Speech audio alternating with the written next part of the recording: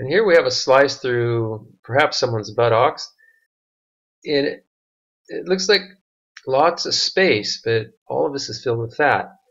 And these cells, they're called adipocytes or adipose cells, or sometimes they're called fat droplets, different names.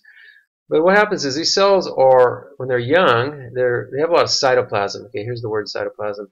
And so there's a lot of living fluid in these cells, but as we gain weight, that fat, which is right here, that clear area, is going to push that living cytoplasm to the edges. So pretty soon we have something like this, where really fat tissue is barely alive.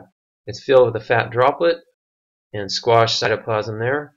And you might see a blood vessel here and there. This looks like a small artery, but you're not going to see many of these. And this is why the fatty parts of your body tend to be pretty cool even in summertime, because your body's just not very interested in doing much with that tissue. It's more for storage.